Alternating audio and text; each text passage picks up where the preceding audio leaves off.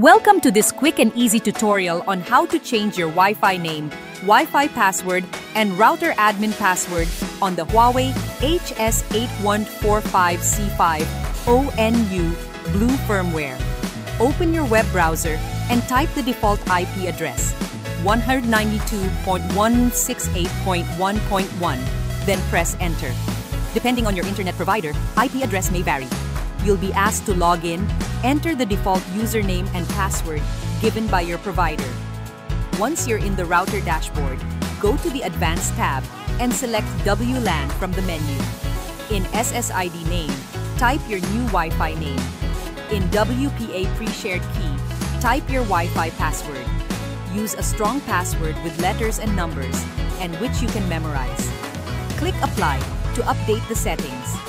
To change router admin password, click System Management. In Old Password field, type the default password. Then in the New Password field, type your new router admin password. In Confirm Password field, retype your new password. Click Apply to save changes. Your Wi-Fi name and password are now updated. You'll need to reconnect all your devices using the new Wi-Fi name and password.